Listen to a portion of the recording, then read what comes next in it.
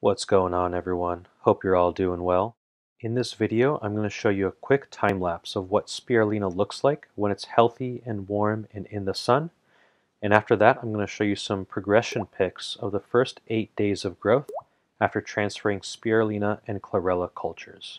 Here's a video of my spirulina culture 17 days after transfer, and it is looking absolutely spooky. It is alive. It's floating up to the top of the media here because it's sunny and warm and so healthy. In the first 8 days of growing my new media and documenting it, it really was the very warm time in San Francisco, at least where I live. It's considered the summertime. Average room temperature ranged from about 18 degrees Celsius to 22 degrees Celsius.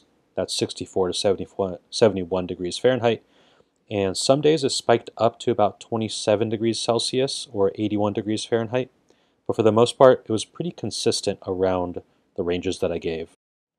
When I first started mixing the alga in these 40 milliliter flasks, I was very careful in trying to be as genteel as possible. But I found that after a little bit of growth, the algae would stick to the bottom of the container, and I really had to shake it a little bit more vigorously. Here's the 1 milliliter of chlorella I accidentally poured into 400 milliliters of media, and it's actually done really well.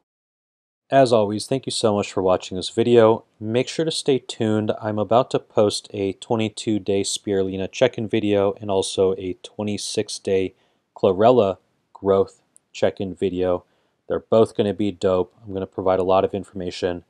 And if you find this helpful, please like the video, please comment. I'd love to hear from you.